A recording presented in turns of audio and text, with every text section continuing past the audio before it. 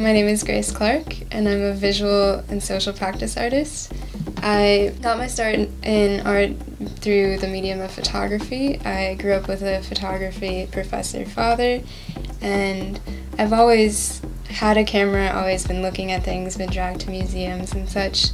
So I'm really interested in the idealized notion that objects or places can satisfy internal goals that are only really reached upon one's own volition. I've been exploring these themes as well through photography. I've been photographing a lot of state and national parks, which are rightfully so romanticized, but also very overpopulated at times. I'm focusing on observing people's interactions with nature in these places.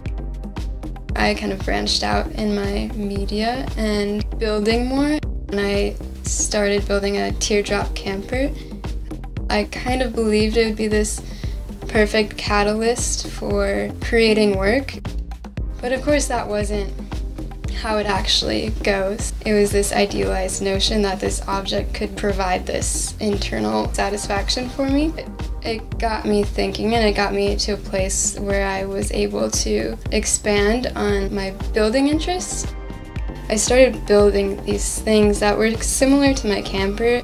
I was interested in ways of living and organizing and mobilizing within structures. One of the first units I built was this mind, body, soul, career, mobile office cubicle unit. It acts as a portrait, and it also acts as a conceptual artwork. Currently, I've been working on a lot of social practice projects. Social practice is a form which uses community engagement as its medium. I was thinking a lot about artist residencies and other art world conventions and how exclusive they can be financially. I'm really fascinated in what residencies can provide for artists, physically but also psychologically.